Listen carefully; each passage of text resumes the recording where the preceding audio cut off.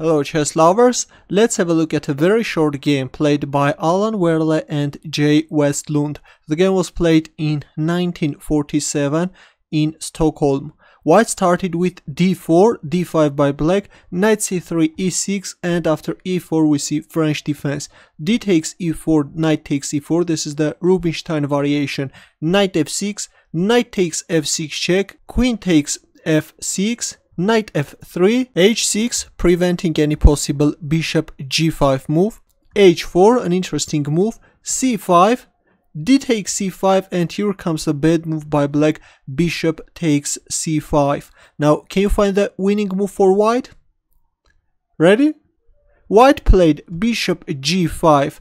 Now, if you move your queen, for example, if you capture on b2, then there is this queen d8 checkmate.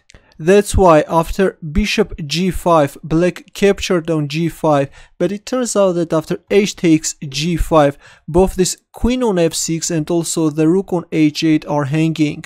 Black played bishop b4 check, a very cunning move. Now if c3, then black can capture on c3, and if king e2, then rook takes h1, g takes f6, bishop takes f6, and believe it or not, but this is an equal position. Black has a rook, a pawn, and a bishop against the queen, and because of the fact that this queen on e2 is misplaced, this is an equal position. That's why after bishop b4 check, white played king e2, queen takes f3 check, a desperate move by black, king takes f3, rook takes h1, but here comes bishop b5 check and black resigned. Well, if bishop d7, then bishop takes d7, followed by queen takes h1, and white is winning.